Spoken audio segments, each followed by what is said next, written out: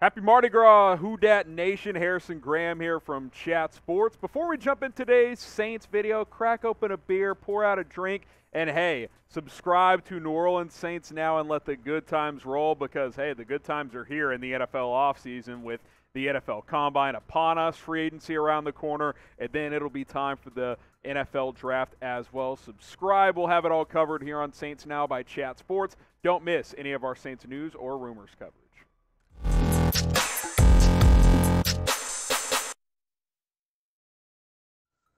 Like I said, you're watching Saints Now by Chat Sports. I'm Harrison Graham, back with the latest Saints news and rumors, primarily around one Jameis Winston, who, remember him? Yeah, we've talked about him quite a bit and the possibility of him coming back. We'll explore that a little bit later on, but we do have at least somewhat of an injury update here after he, of course, tore his ACL back in Week 7 of this past season. Physical therapist Kevin Wilk posted a video of Winston running on a treadmill for the first time since his injury occurred. And hey, maybe, just maybe, this gives more incentive for the Saints to re-sign Jameis if they fully believe he'll be ready for a lot of the offseason workouts, especially training camp.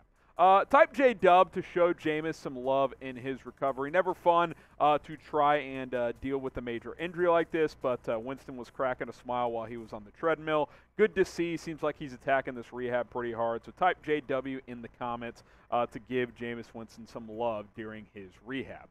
Here's what Kevin Wilk, the PT, had to say on Instagram. Quote, "First day of running since injury. Happy day getting back into running activities following ACL reconstruction. Jameis Winston running in Alter INC treadmill on 66% body weight. He feels great and he feels happy. The Alter G treadmill allows us to unload the lower extremity joints, while gradually returning people back to running. I totally believe in gradually increasing weight bearing forces when returning to running." So just kind of a medical update there in terms of the specifics of exactly what Winston is doing with these workouts on the treadmill. But sounds like signs are pointing in the right direction as he recovers and probably looks to return to the Saints this offseason. Now, this from Adam Schefter. He tweeted out a clip of Winston working out on the treadmill. We can't show the clip, but we'll get to a photo in a second. Free agent to be quarterback Jameis Winston is running today for the first time since he tore his ACL.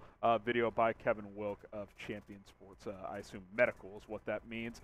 There's Jameis cracking a smile, looks happy, looks excited to get to that next phase of this rehab, which, again, can be grueling for some, but I do think in general, when you face any adversity in life, if you have a positive attitude, that's going to give you a better chance of overcoming it and overcoming it quickly. I believe Jameis will be ready by camp based on where he is in his recovery. I'm no doctor, but if he had surgery early in November, training camp's late July, early August. I mean, that's almost 10 months. So that these days, that's about standard, anywhere from 8 to 12 months, but 12's on the long end. I think 10 months is pretty average, so I do think there's a good chance he'll be ready by camp. So that brings us to the question: should the Saints bring back Jameis Winston? Of course, as hey, he wasn't, lighting it up per se, but he was 5-2, and clearly the Saints' offense suffered once he exited the lineup. 4-6 without him. He had that nice one over the Packers in Week 1 where he threw,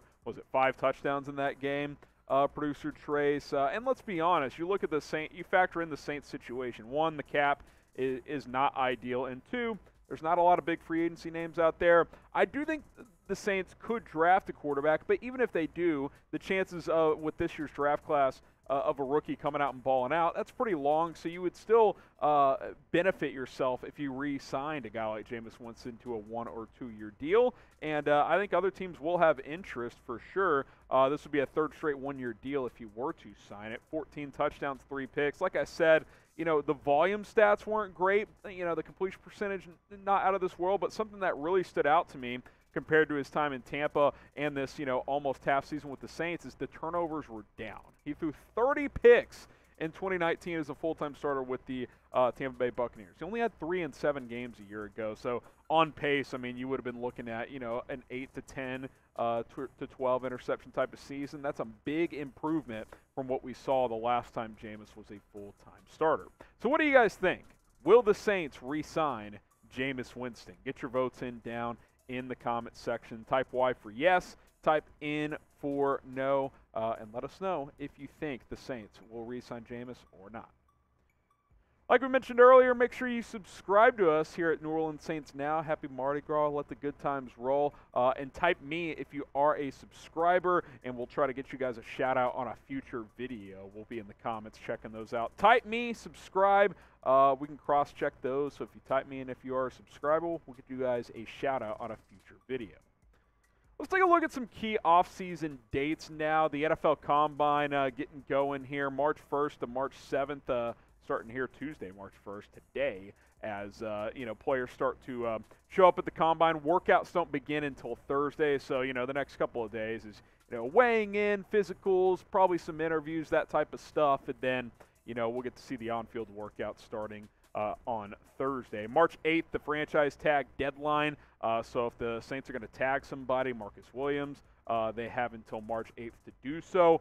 March 14th, the tampering period of free agency begins. Really, that's the start of free agency, but deals can't be officially official until March 16th. That's when free agency officially opens, but you'll see a lot of verbal agreements starting on March 14th. And then, of course, about a month and a half later, the NFL Draft from Las Vegas gets going as well from April 28th to April 30th. So, you get this Jameis recovery news, all these dates coming together. The Combine is here. Offseason's ramping up. The kind of that dead period of, the end of the playoffs to now, that's over. Like, it's the NFL dominates the calendar. There's a week or two here and there where things get a little bit slow. But with the Combine here, football's back, baby. Football is back.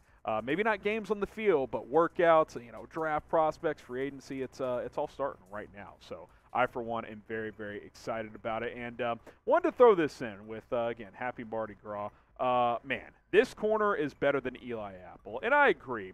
Any corner on Bourbon Street is better than Eli Apple. That's just a fact. If you disagree with me, I guess you're a Bengals fan. But I just don't agree with you on that front. One more piece of news. The Saints, they got to be going to London. That's not really a European accent there. But they will be playing overseas next year. We don't know quite yet who they'll be playing, right, Trace? We don't know. Don't know the opponent yet. Full matchups to be announced soon. Announced by the UFL UK there. So that's exciting. Packers and Jags also in London as well. A couple of other international games announced. But for New Orleans, they'll be heading to London. And, hey, that'd be a fun trip, right? Go fly across the pond, check out the Saints in London, go drink some European beers. That sounds like a great trip to me.